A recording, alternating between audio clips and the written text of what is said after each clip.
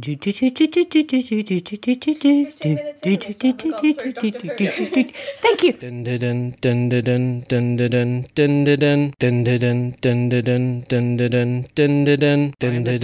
is my section. Earth is under my protection. Planet of birth is Gallifrey. I've got 2 hearts, your life is saved. Run into the master, Raw Missy. Come on, Alonzo. Alonzi. I am a Time Lord. No, I'm not Rick. 12 bodies a man. Now it's time for a switch. Don't look like that. I'm in great health. You were expecting someone else. Regeneration.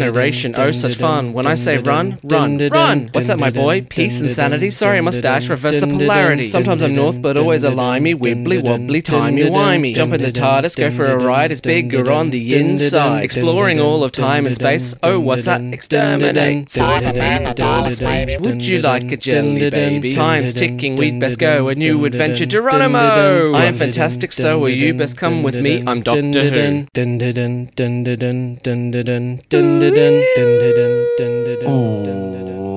Welcome to a brand new episode of D4WH. I am one of your hosts, Adam O'Sullivan. Yay! I love that we did that at the same time. Yeah. Joining me as always is my own cheer squad. It's my other host, Nicchia Shut. Oh, Adam, you're my man. If you can't do it, no one can. Do you like that? I thought you were going to go the Aladdin route of like, if you can't do it, great. No, that's my cheer squad. Oh, thank you. How are you? I am doing fantastic. How are you? Good, and I'm glad that you're still speaking to me because I've made you watch another classic episode. So well, this was only 4 episodes, not 6 episodes. Yeah, that does help. When we start talking about the 12 episodes thing, that's when we can start deciding when we don't talk to each other. Listen, you can always like me because I didn't tell you to watch Trial of a Time Lord. Yeah, exactly. There you go. That's the benchmark. Yeah, it's the benchmark. That's 14 episodes. Thanks. Big shout out to Scott Black, friend of the show. Thank you. Tenuous friend of the show. Today we are joined by junior comedian, his words not mine, Lenny Whitehead. Lenny. Fantastic to be here. It's great to have you on the show. Yes, absolutely. Thank you so much for coming, Lenny. Yeah. We had a conversation, found out he was a Whovian, couldn't miss the opportunity. The second you mention Doctor Who around us, it's like, hey, you want to be on the podcast? Yeah, pretty much. I do that now. First of all, we have a podcast, listen to it. Secondly, do you want to be a guest on the podcast? Yeah. So thank you for coming in. You'll notice that you've been chained to the desk and we'll be recording all day. Yeah, don't care how hot it is. I would just like to point out that this is day 693 of the Brisbane heatwave. Some call it kidnapping, we call it content, baby. That's right, content. I mean, you're going to cut out all the crying and the pleading he does later, aren't you? No. Beck? Okay, Yeah. good, leave it We in. save that for our outtakes episode. Oh, context. Once we have a Patreon episode, you too can download the crying and screaming episodes. With Lenny. With Lenny. Lenny's on all of them. We have other guests, but Lenny will be on all of them. He just doesn't know it yet. Yeah. Blink twice if you're in trouble. Well, we're your kidnappers, so that didn't work. Yeah, no.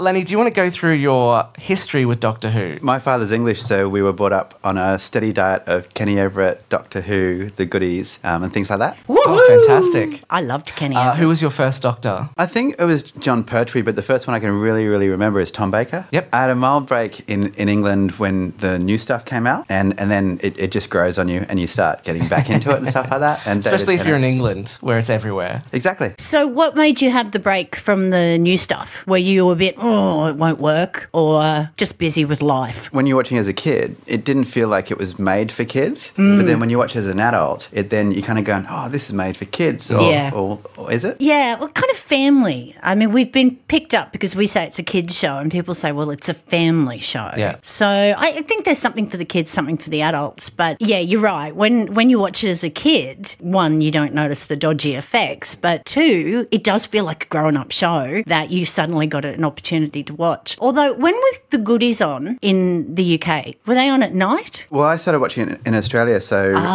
come home from school, and if you were lucky to be growing up at the time that I did, then you had the goodies, then you had Doctor Who. Yes. And then I think at one time you had to choose between Kenny Everett and Doctor Who. So, yeah, it was just that perfect after-school zone out, if you know what I mean. Yeah, it was. And I think Kenny Everett replaced the goodies, I thought. And then Kenny Everett was then replaced by Monkey. But Doctor Who stayed on. That's what I remember. Monkey. Kenny Everett sounds like a country singer. I didn't want to ask who that was, so I was just like, it must be a country singer. He was a comedian and he would do little skits and have sort of songs. He was a very risque comedian, and you also got introduced... For kids. Yeah. For kids, Yeah. right? But you got introduced to music as well with the Hot Gossip Dancers. You had Pink Floyd. You had the whole works. right. Wow. Oh, that's interesting. He was very, but a bit like the Goodies. You didn't know it was rude until you watched it later and as a grown-up and went, oh, that's a bit rude. Well, I mean, it's interesting that you guys are saying that Doctor Who, when you were watching it as kids, felt like it was for adults because this episode that we're doing today was written trying to get more adult viewers in because they felt that they wanted a bigger audience and they felt that the show was too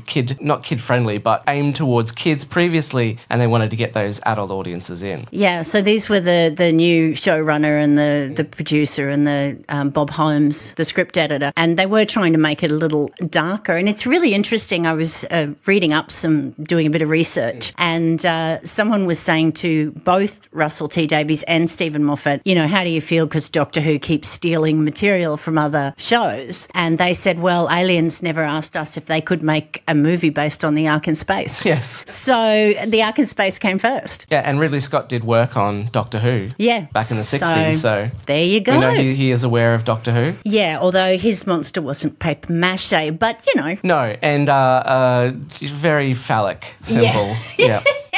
All right, let's start, as we always do, with Doctor Who news. Ooh, what do we got this week? What do we got on the desk? Beep, beep, beep, beep, beep, beep, beep, beep. Coming out to you live from New York recordings. This week saw the loss of actor Luke Perry. Oh, Best known for being on Beverly Hills 90210. However, I did some Googling this week and found out that Luke Perry played young child Timothy Lloyd in The Doctor Dances and Yanto's young nephew in Children of Earth. A surprising feat for an actor who was around 40 at the time. wow. No, it turns out that the young actor who played these roles merely has the same name as the famous actor. I thought they weren't allowed to have the same name. Exactly. We hear so many stories about famous actors having to Like change David their name. Tennant having because to- of actors we've never heard of. Yeah. And yet, for some reason, there's a child actor who has the same name as... Luke Perry. Yeah, exactly. Very strange. Very strange. So we've got a question. Were you a 90210? No, definitely not. Lenny? Yes, I was actually. Yeah. I knew of the show, but yeah. I was a little older because even though all the actors playing it were in their 30s, they were playing teenagers. So That's the main reason I knew 90210 is because The Simpsons would make jokes about like the actors in their 50s playing teenagers. well, Yeah. it's what's interesting is that my daughter was quite devastated by it because he's in Riverdale, and I don't watch Riverdale, so Apparently they halted production of Riverdale for a day to remember him. She sent me a morning text. Oh my God, Luke Perry died. He was only in his 50s. He was 52. Very crazy. He was young. However, Luke Perry does actually have a very tenuous link with Doctor Who. Oh, God. On the TV show Community, they have a thinly veiled Doctor Who parody called Inspector Spacetime that some of the main characters watch.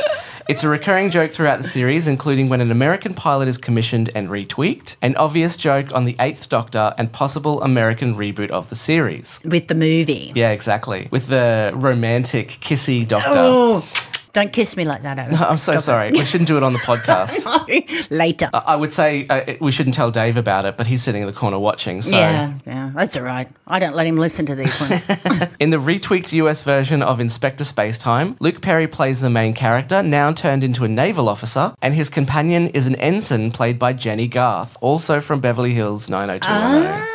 I did not know that. Neither did I until I started looking this up. No, well, who do you watch Community, I don't watch Lenny? Community. No. It's a very popular show with the kids, I believe. Yeah, with the kids. Listen to us. What are we, a million years old? Didn't you say you were 120? Yeah, that's right, but I'm not a million. You're not a millionaire age. That's right. Jenny Garth is dressed in a tennis outfit with a tennis racket framed by flashing lights. This is the parody of Doctor Who. In the brief snippet shown on the show, Perry's Inspector Spacetime states that they have arrived in San Francisco in the 1960s so that he can have sex with the most beautiful woman, who is also his grandfather, wow. It's a very progressive show. Who is also his grandmother, thus ensuring he will be born. Oh, my God.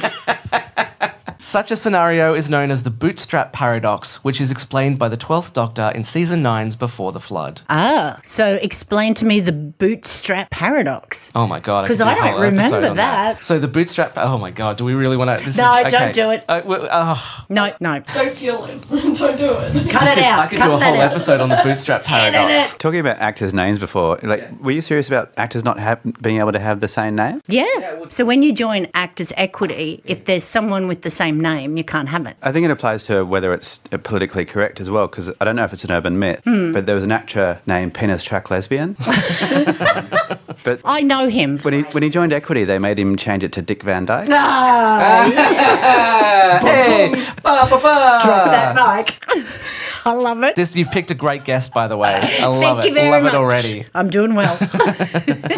Yeah, so the bootstrap paradox, we might as well record this. Bootstrap paradox is content, baby. The bootstrap paradox is named after the idea of the idiom that the best way to jump over a fence is to grab your bootstraps and throw yourself over. Yeah. So something impossible, like you can't.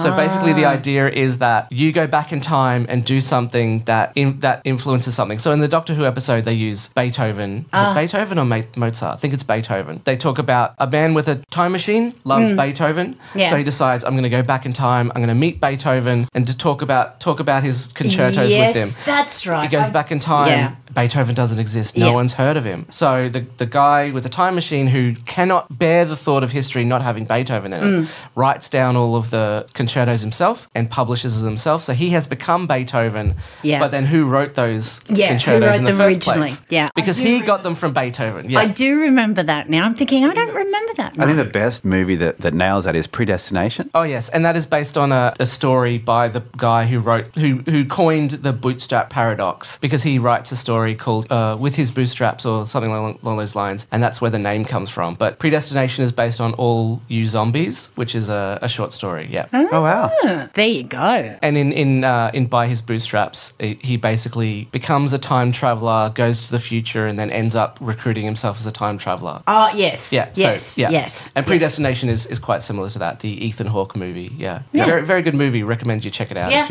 you're interested in that sort of thing. I think I've seen bits and pieces of it, so I'll have to sit down and watch it. Written by Robert Heinlein, that story was. And sponsored by Bubble Wrap. Yes. Oh, this whole episode is sponsored by Bubble Wrap, which had only been around for about 15 years. Okay, so Lenny and I were just saying we'd never seen bubble wrap. So as a kid, I didn't realise it was bubble wrap, but watching it now, it is so bubble wrap. It was really disappointing. And just before we get to the episode, also very quickly, we know that Bradley Walsh, who plays Graham, is also host of The Chase in the UK. On March 5th, 2019, The Chase aired an episode that included the question, which of these charts acts has the fewest members? The possible answers were The Prodigy, The Pretenders, and The Proclaimers. The Pretenders had 4 members when they had their first #1 hit with Brass in Pocket in 1979. Love that song. The Prodigy had 5 members when they had their first #1 hit with Firestarter in 1996, but they are considered a 3-member band because they have 3 main members. Oh, okay. And the Proclaimers have 2 band members, not including their backing band. The issue with the question was that on March 5th was also the day that the world found out about the tragic deaths of both Luke Perry, who I've also mentioned, and Keith Flint, one of the founding members of the Prodigy. Of the Prodigy, yeah. It was a bad day to be a 90s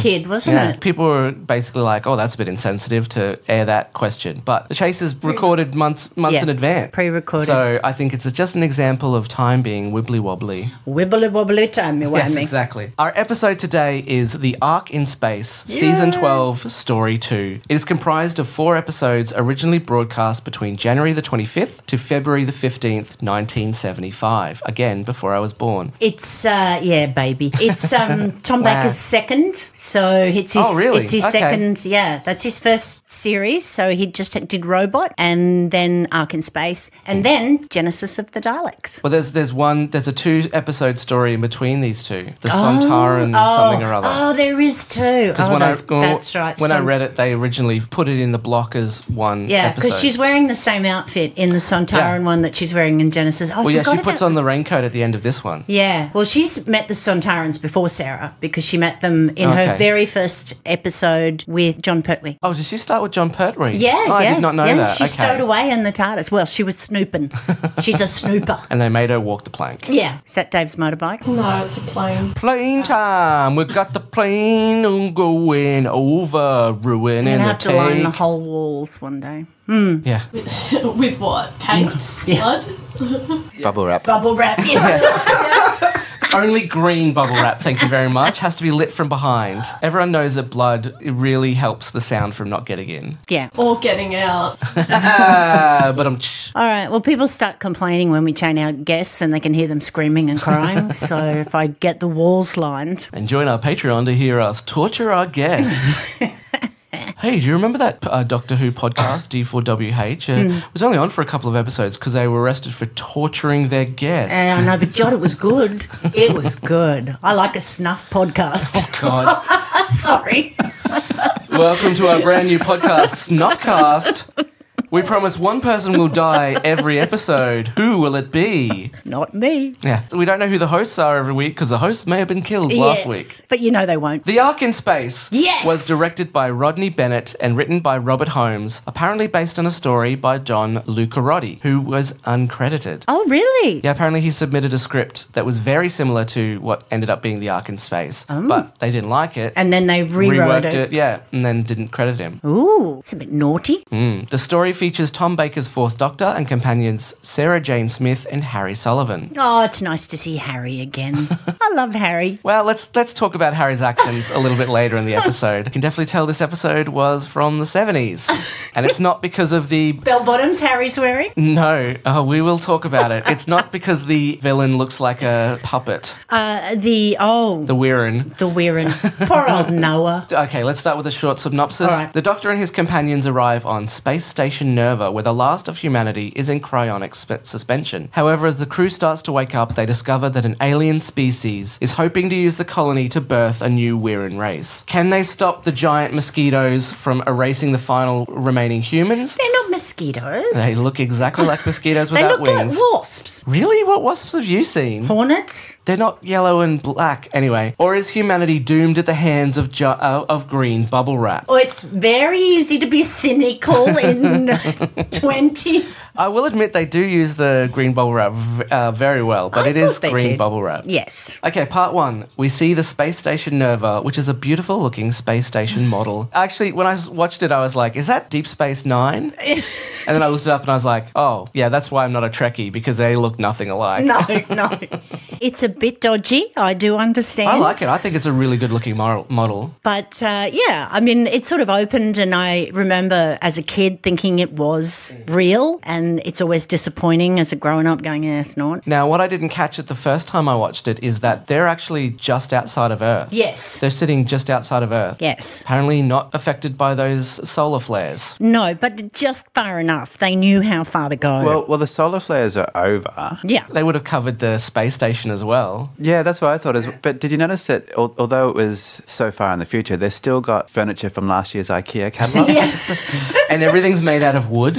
And you can when they move the desk along, you can hear it just scraping against. And it's like, well, that's not made out of metal. Otherwise, it would be screeching. Hey, the best thing I saw was the sonic screwdriver was used to undo a screw. Yes. Didn't have to touch the screw. It just had to be like within the vicinity of the screw. Yeah. And up it went. I had a moment then, and it was a pretty impressive screw as well. It wasn't just your run-of-the-mill Phillips or Stanley. I know. It was one of those stupid ones they give you with IKEA that you can't get into something. Oh, you're saying the sonic screwdriver is just a big Allen key? Yeah, that. Actually, I could use it for an IKEA thing, I tell you. That's the modern one. The 13th should have a sonic Allen key. Yeah, but it was just nice to see it do what it was designed to do. Wasn't it designed to just open unlocked doors? No, it's a screwdriver. Yeah, I know it's called a screwdriver. Inside, we see through a green eye as something flips open a sleep pod. We cut away before we find out what happened to the sleeping crew member. I'm sure they're fine. Yeah, I think Dune's fine. I think it's going to be fine. Cool. I love the names in this as well. Dune, Noah. Rogan, Noah, Vera. the Doctor. Oh, Vira. Vira, yeah, like virus. Virus. Random crew member who gets killed, who no one remember his name. Yeah, Phil. Phil died early. In the future, the TARDIS appears on Nerva and the Doctor is pissed at Harry for touching the controls. He calls him a ham-fisted idiot. I love that. Well, this makes a lot more sense now that you say that it's Tom Baker's second episode as well. Yeah. Because I thought, oh, this must be Harry's second episode. No. Harry came along, so they've just left unit after the robot. Oh, Harry was part of you. That's why he mentions the Brigadier at the end. Yeah, because he was assigned to... The Doctor had just regenerated, and he was assigned to look after him. Oh, because Pertwee was stuck on Earth. Yeah. I forgot Oh, well, he wasn't at the end there. He was travelling around. Okay, but he was working for the Time Lords. But he was, working for UNIT. Pertwee was working for UNIT, and Harry works for UNIT. He's a surgeon, and he was assigned to look after the Doctor after he regenerated. Oh, so he's an actual doctor. The Doctor... Oh, God. The Doctor has a doctor. Sarah loves him, can't you tell? We will talk about that in a second. I'm ready to talk about that. Well, what do you want to talk about, old girl? Harry suggests that the Doctor could sell his TARDIS as if he's expecting the Doctor to turn around and go, oh, really? I could charge for it? Yeah. I'm on Earth, you know, with this advanced technology that no one's ever seen, and you reckon I could charge money for it? Yeah, well, that's Harry. He's a funny old thing. All right, well, we'll screw this place that we're in. We'll go back and we'll set up a business. Yeah, at Trafalgar Square. What he wants to use it for is a bunch of bobbies in the middle of Trafalgar Square. Like, what is he planning? Oh, I don't know. A flash mob? Maybe. I don't know if Harry knows what they are. He's been at sea a lot. He loves semen. Boom, boom. Boom, boom. Classic joke. The Doctor notices that the power is off, which means that there's no new oxygen. Circling. Start the sentence. That there's no oxygen supply. Yes, exactly. Thank you. Circulating even. That's the word I was trying to get out, yeah. Sarah, who is holding a lamp with an open flame, remarks how airless the room feels. Gee, if only there was some sort of oxygen-stealing flame that they could maybe extinguish, considering that the Doctor is holding an electronic torch. Yeah. Which he doesn't turn on.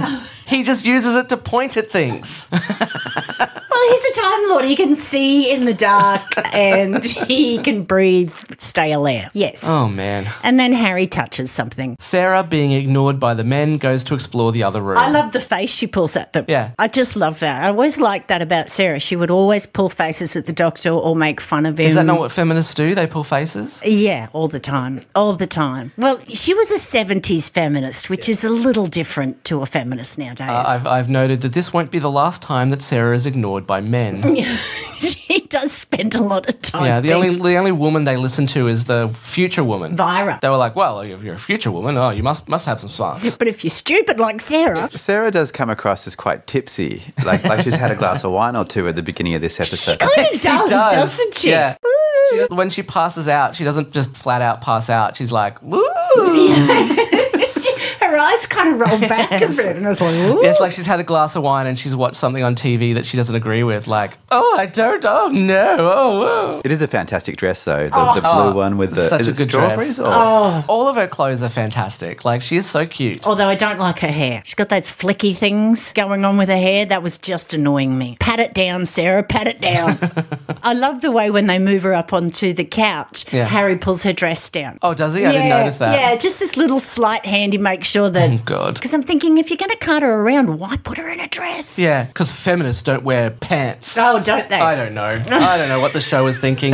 Jesus. She was billed as the first really liberated woman's liber companion. And they really push that too, don't they? Yeah, they do. But they still made her still a little screamy, which... Yeah, I did notice that. You know, particularly in the Ark in Space, kind of annoyed me. But what's interesting is an interview with her after the Ark in Space. She was thinking of having a bit of a discussion with the producer and saying, look, 3 in the TARDIS is too much. I think, maybe I might go. Oh. And anyway, then they got rid of Harry, so it just was I would have suggested getting rid of... I don't like Harry. Oh, what? No, I don't like Harry. How can you not like Harry? What did Harry ever do to you? We'll talk about it. Oh, all right. He's scarred. I think he's scarred. Do you reckon, Lenny? Well, I can see his point. Really? Yeah, old girl. You call me old girl again, Adam, and I'll spit in your eye. Well, no, Harry calls everyone old girl, even though, including the 29-year-old Elizabeth Sladen and the woman who's probably in her 30s. He looks like he's in his 40s, so he should not be going around calling everyone else who's younger than him old girl. I do believe that that's just a turn of phrase from... He doesn't call the men old girl. Oh, no, he doesn't, No, does he? he only calls women old girl. Patronising Harry. Very much so. So, as the Doctor and Harry argue over when the space station was built, they finally notice that Sarah is missing, and she is suffocating in the next room. Yeah, I'm glad they did finally notice because, Genesis of the Daleks, they didn't notice for quite a while. I love that Harry mentions that he touched a button, but swears that nothing happened. If the Doctor had believed him, Sarah Jane would be dead. Yes. Good thing the Doctor's There's a couple of times in here where Harry's like, oh, it couldn't have been anything, and if the Doctor was like, okay, someone would be dead. Thankfully, they reach Sarah in time, although now the door closes behind them. Although Sarah has already passed out from lack of oxygen, for some reason the two men are able to move around for a few minutes more. Yes. That room has a lot more oxygen. It does, and then, of course, it's got the hairdryer nozzle circulating. It's not a vent. No. Like, you could just stick a sock in that, and then you would all be dead. We're all dying. no, get that cricket ball out of there. Well, I mean, it's just got a dial on it, and I assume that dial would have an off switch. So you just be like, oh, just turn the oxygen off for a bit. I don't know. But I did laugh at the nozzle. I'm pretty sure they used to have those on old buses, didn't they? It's like a vacuum cleaner. Yeah, you don't want to see the movement that Nicchia is doing for the nozzle. It does look a bit phallic and rude. Yeah. That's right, Nicchia. The oxygen does go into your mouth.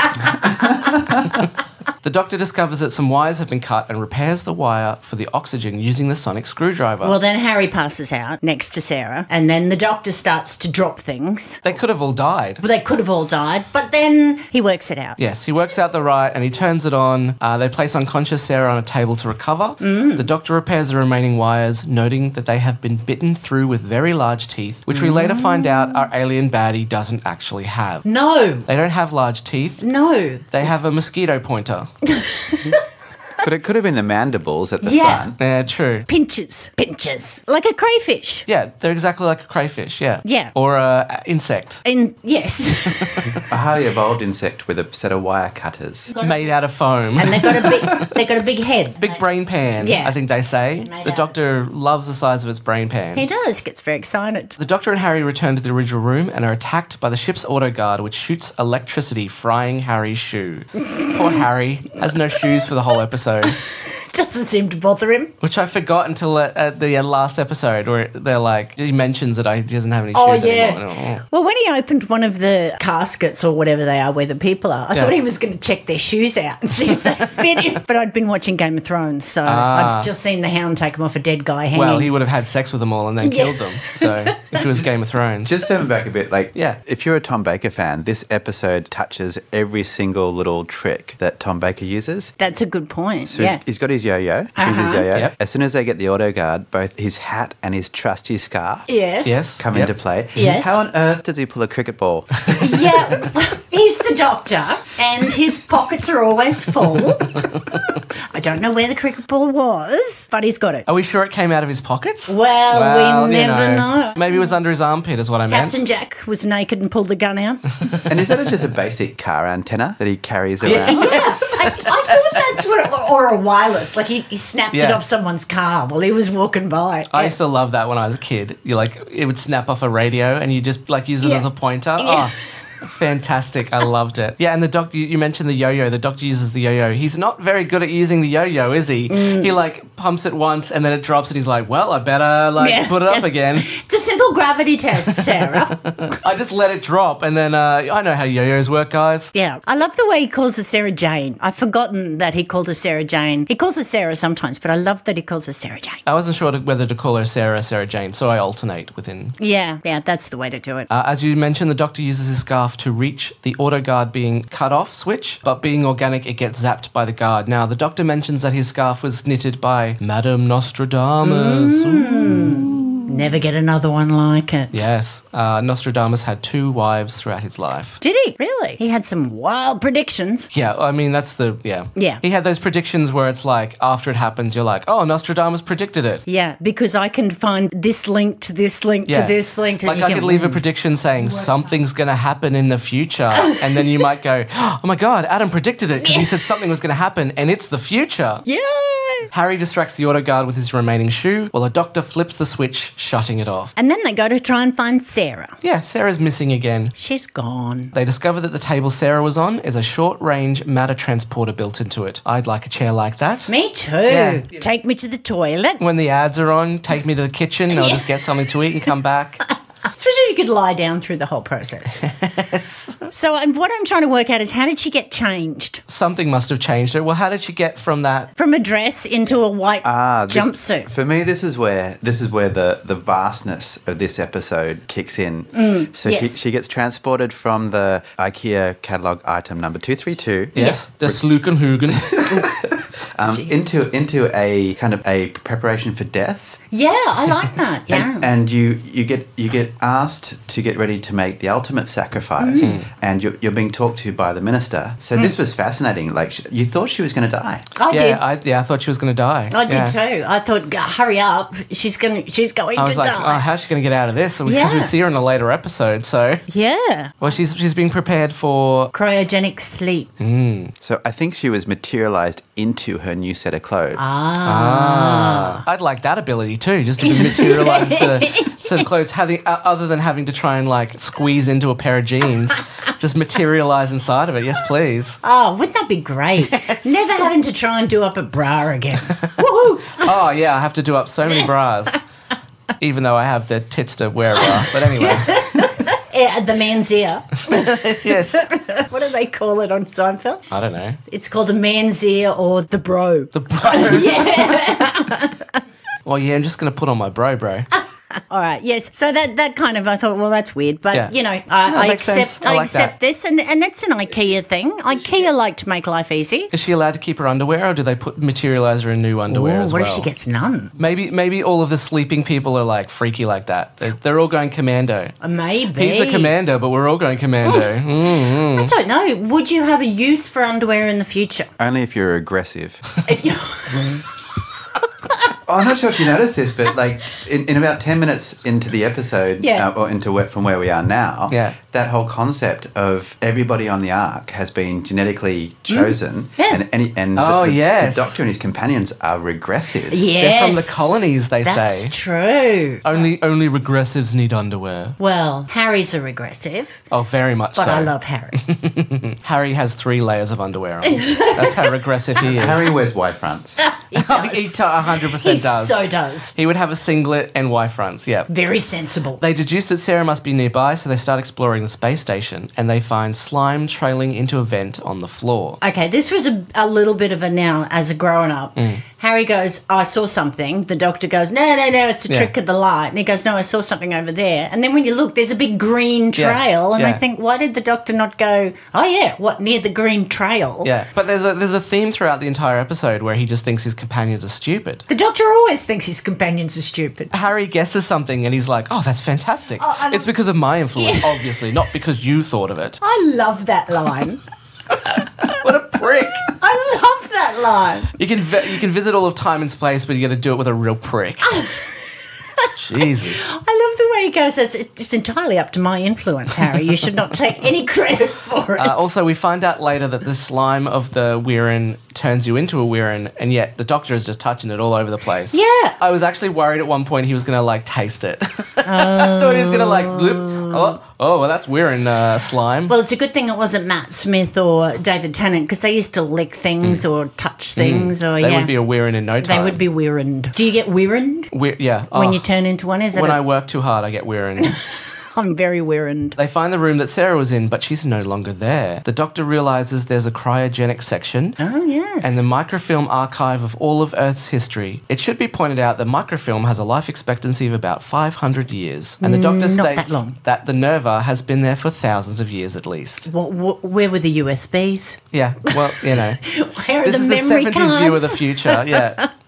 Couldn't store things on digital space. Yeah. Well, that'll never be a thing. Yeah. Microfilm, that's the future. That's where it's all going. Imagine having to go through all of that. Remember those microfiche things? Did you Yeah, ever see? but that's the same thing. You get like vertigo as you go through it. Yeah, Beck's looking at me like I'm nuts Oh because my she's God. 12. Yeah.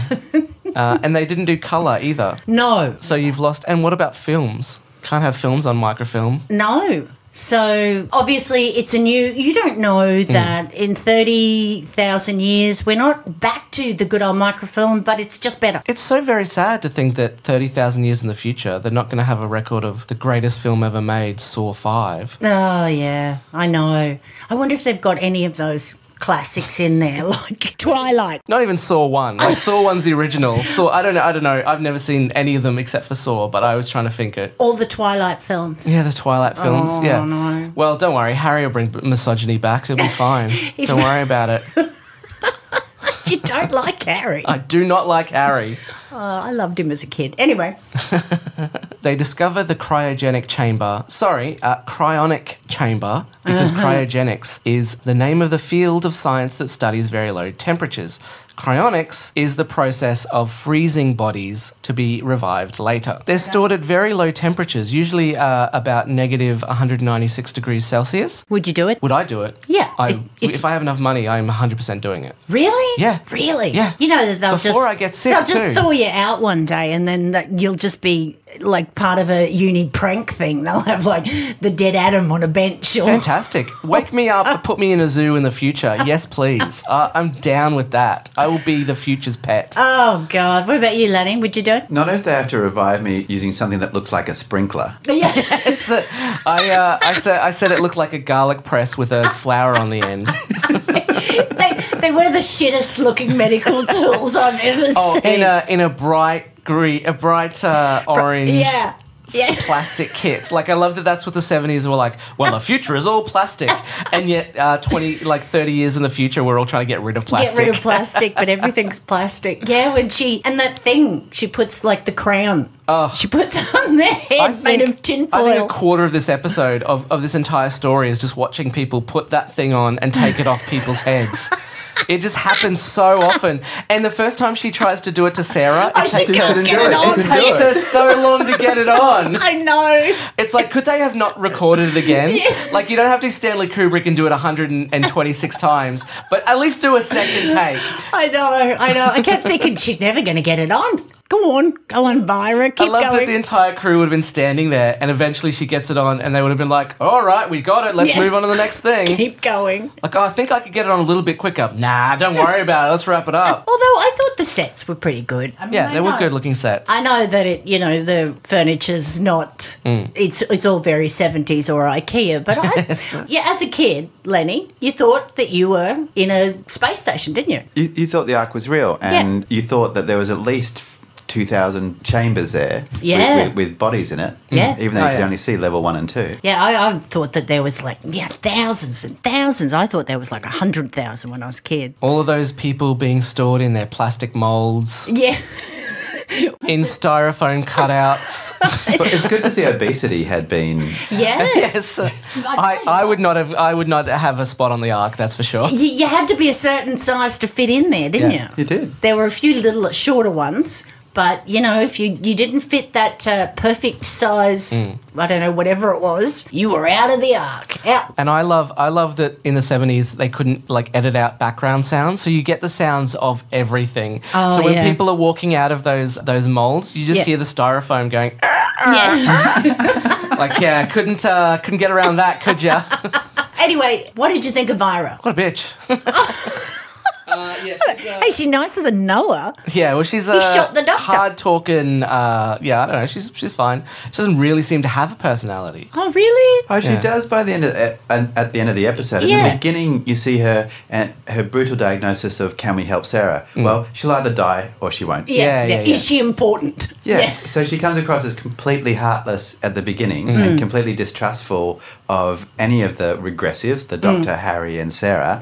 But by the end, you really feel for her. I did feel for her in the end because she obviously loved Noah and... Oh, yeah, that came out. When she opens up the thing and she's like, this is our commander, and she's touching his face. Yeah. I was like, wow, they better be a couple, otherwise this is real creepy. Yeah. Oh, yeah. I've been waiting thousands of years for you to come back, Commander. But you made an observation about Vera when she wakes up. Full face of makeup. Full face of makeup? Lenny said to me, full face of makeup. Not just that, perfect lip gloss for that lighting. I know.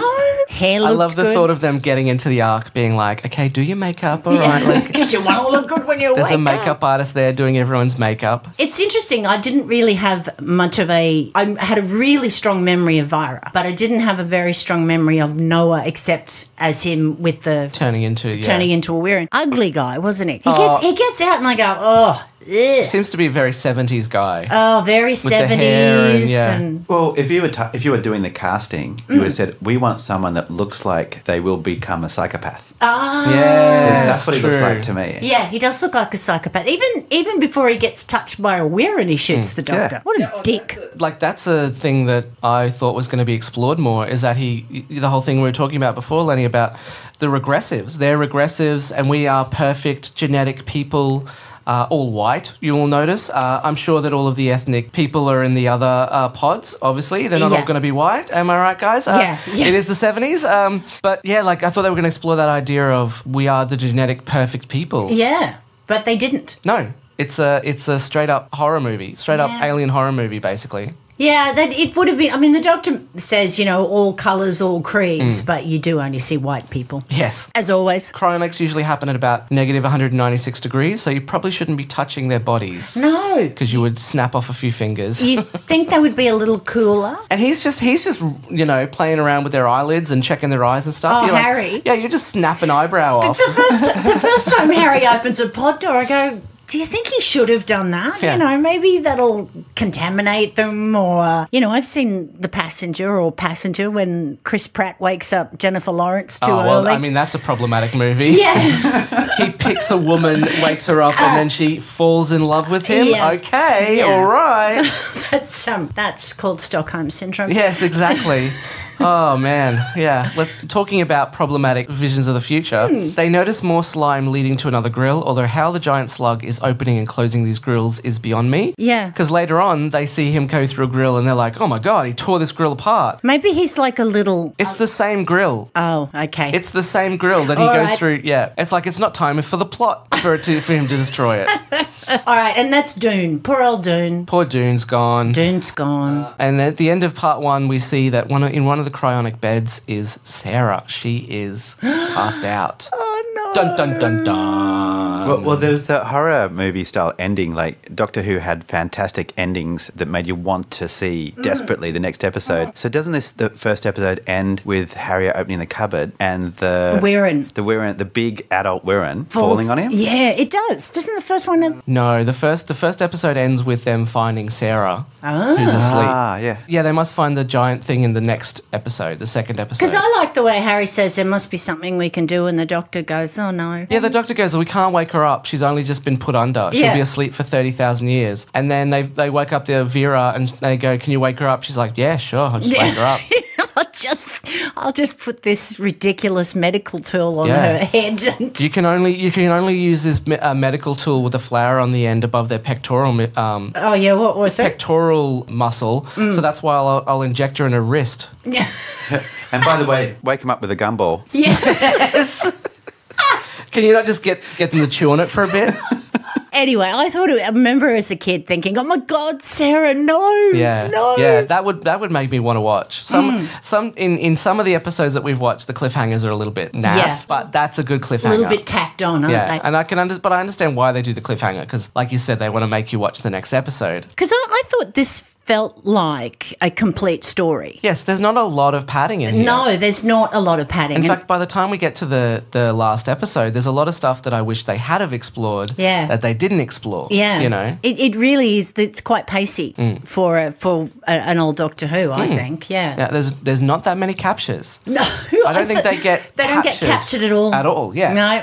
They get attacked, but they don't never get captured. Well, yeah. Vera is surprised when shown the body of the alien, even though we find out later that humans have encountered these aliens before. Yeah, but we obviously didn't keep that history because nobody knew. Well, when the Earth was dying, or because of solar flares, they had multiple options. Some people stayed in shelters, some people went out to Andromeda, and some people went in the Ark. It's the Andromeda ones that fought with them because they've been there for 30,000 years. Ah, yeah, So that's why right. it's They not in the overslept. I history. see, right. I thought that had happened before the Earth was destroyed. I've always wanted to go to Andromeda. I don't know why. Isn't it in like every sci-fi show? Doesn't it? It's the closest next Yeah. space system, So everyone's basically. going to Andromeda. I mean, it takes like several light years to get there. So Yeah. you're talking about generational ships. Where were the Lost in Space people going? Were they going to Andromeda? Lost in space? Oh, I don't know. But they got lost in space, so we never Yeah, know. I know, but they were always headed somewhere. Where was it? Anyway, that's going to come to me No, eventually. they were just headed to the moon. They got real lost on the way. You just reminded me of Space 1999. Did you ever seen watch that show? No, No. I've never seen it. Okay, Yeah. a lot of Doctor Who fans, they also love Space Oh. 1999. I'll have to watch it. I thought you meant Land of the Lost. And I was like, no, they don't go into space. And then I No. realised, Lost Yeah, in Space. Lost in Space. And of course, I'm thinking of the 90s movie with Lacey Chabert in it. Ah, no, I'm thinking of I had a the... crush on her when I was growing up. Oh, really? Yeah. Party Until of she Five. started doing Christian movies. Anyway, Oh, don't you hate it? I prefer it when they go into porn. well, I would have preferred it. She does Christian movies. Is there like a She did genre? a Christian dating movie where it was actually funded by the Christian Mingle website. Yeah, well, Christian Mingle. It's called Christian Mingle because you meet other Christians on it. And Okay. they made a movie and the trailer looks terrible. Oh, really? Haven't seen the movie because I'm not subjecting myself to that. Maybe we'll do it as a Patreon bonus. I didn't know you could have it as a genre. Christian movie. Yeah, I well, you knew have there was Christian rock Christian and music. Christian rap and Yeah. Christian hardcore and... Christian hardcore. Well, it's just Christian, like, death metal, basically. The green bubble wrap slug opens and crawls into the solar stack, the source of power for the space station. This causes the Doctor to investigate, finding the creature in the stack. Meanwhile, Commander Noah has been resurrected. Yeah, so Noah's an arrogant pig. Prat, yeah. Yeah. Yeah. So the Doctor says there's something going on there, and You could tell why Vera's so in love with him. Yeah. I mean, I love a guy who's going to tell me what to do all the time and shoot people I've made friends with recently, you know, that sort of thing. So as kids, we used to get into sleeping bags and pretend that, You were wearing. that we were wearing that and that's awesome. try to crawl around. Because that's all it is. It's is. just a sleeping bag covered It's in a bubble dude. wrap. Yeah. In fact, it's so obvious that it's a Yeah. dude now that it's a dude in a. I don't think I probably knew that as a kid, but I just used to go with the flow. It's so funny that we have movies like Alien, which hardly showed the alien, Jaws, which hardly shows Jaws. I think in Alien it was always decided that they weren't going to show much of the alien, but in Jaws they wanted to show a lot more of the shark, and then they saw the puppet that they made and they were like, oh, that is terrible, we are not showing that. Yeah. And that's why Jaws is such a atmospheric movie, because you hardly see whereas the BBC were like, it looks terrible, who cares, just show it anyway. Like, they could have made it so much more atmospheric if they had have cut around, and they do try and do that, like the eye at the start. They do, and then the Wirren comes and attacks them, and then they shoot it in the boobs. Did you notice that? Oh yes, the pink nipples. Yeah, They shoot it in the boobs. Oh yeah, and the Doctor's like, aim lower. Lower. Yes, I love it. Because he's just come out of a Wirren thing, and he's like, oh yes. Is it just me, or is it getting really hot in here? Oh. Good God, get those boobies. Did they turn the oxygen off again? Because, oh man, I am suffocating. It is a bit odd the way he says, aim lower. I'm just sitting there thinking, they're just shooting it in the boobs, the poor thing. And then when you see the actual Wirren and it just kind of bounces around, and its 6 arms like kind of whack into each other, and you can just hear the foam like rubbing against I'm itself. thinking of Skippy, you know, when they'd have Skippy and they had like kangaroo paws on tongs to open things. I mean, they obviously... Someone killed a kangaroo and put its arms on tongs so they could make Skippy. When Noah later on is like, we will be an advanced civilization because we will have all of Earth's knowledge. It's like, how are you going to create starships by going, okay, now I'm going to make it. And their arms just bomb up and down like, don't worry, I'll get there. Don't worry, I'll get there. I have no opposable thumbs. It's like, what do they always say? The funniest thing you could imagine is a T-Rex making a bed. You know, because I got those little tiny arms.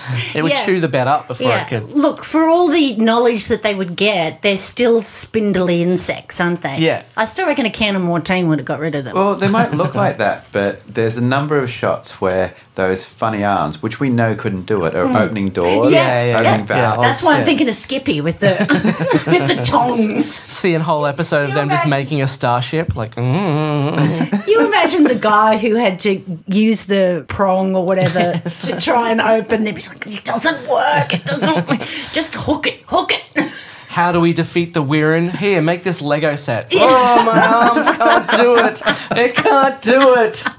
But they know particle physics now. Yeah, exactly. Well, they know that's particle physics, they just can't do particle physics. Oh no, CERN has been burnt up with the rest of Earth. Oh. The third person awoken is Libri, who looks at Noah and gets terrified.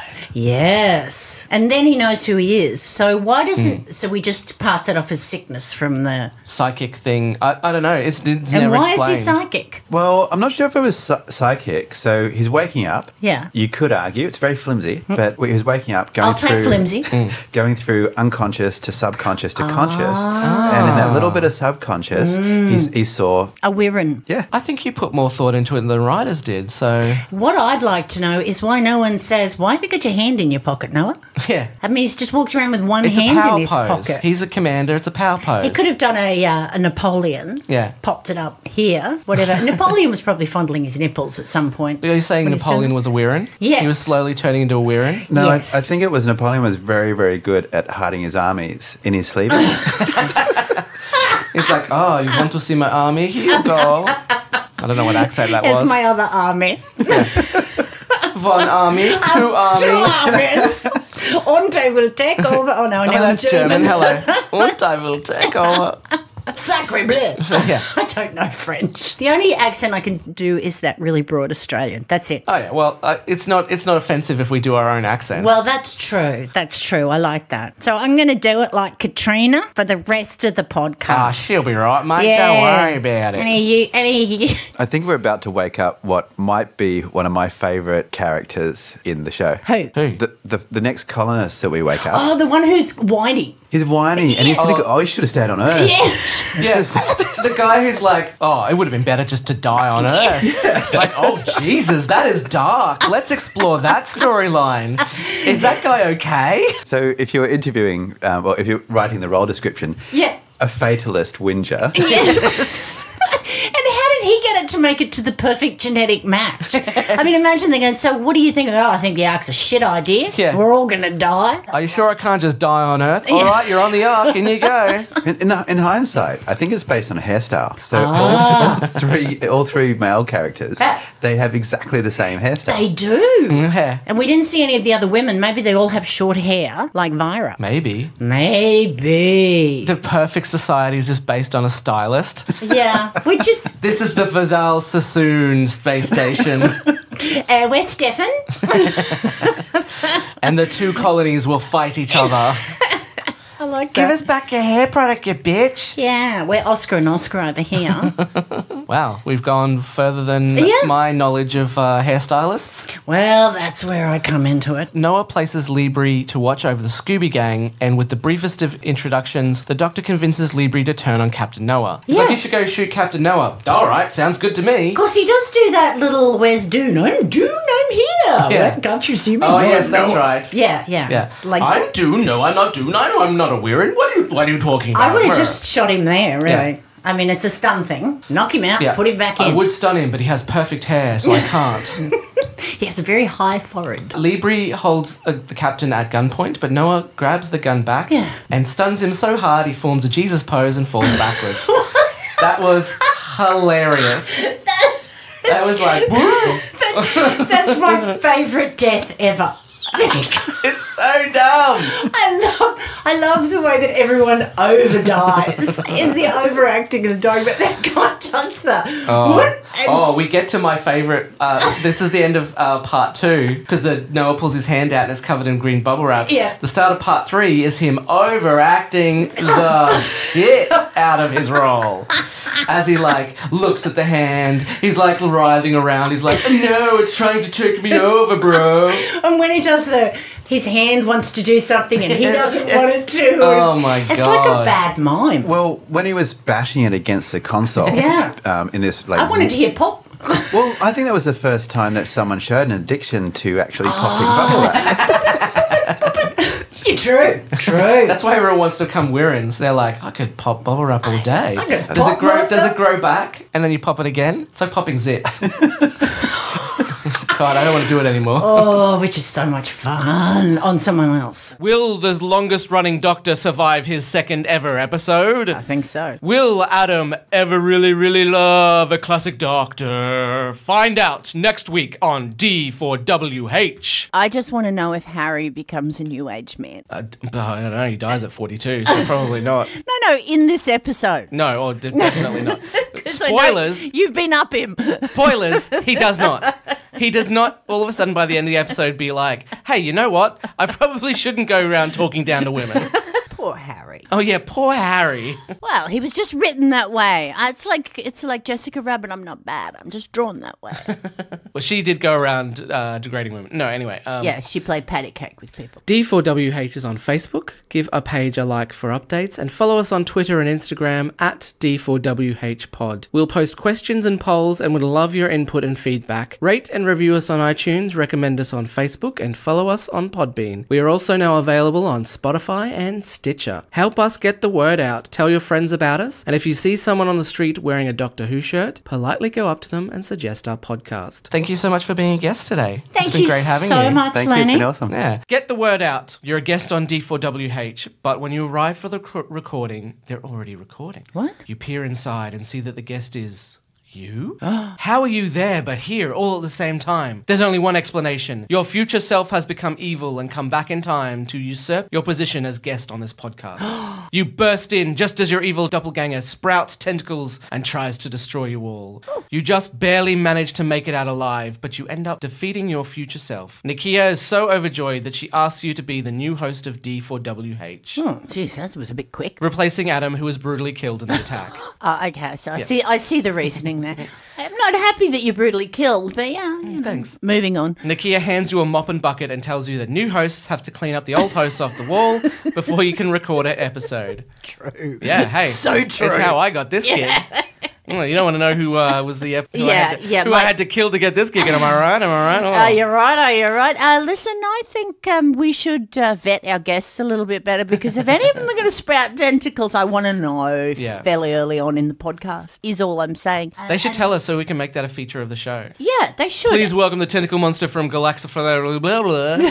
And you missed a bit of blood in the corner there where the other host. Oh, that's evidence. Yeah, where Jeff died. Poor Jeff. I mean, he was a better host than me, but he wasn't as fast as me, so... That's exactly right. He was slow. Survival of the stabbiest. Here in the podcast world. You are the stabbiest. Not the most tentacleist. And that's why I like you. And that's why I like you. Until next time, keep searching the skies for the Doctor. Goodbye. This has been a production of The Nerd Infinite. And then the sound of dragons spitting fire and stuff. What? Why are you looking at me like that? Beck Tech? I'm just dying. Oh, don't die, Beck. Yeah, please don't die.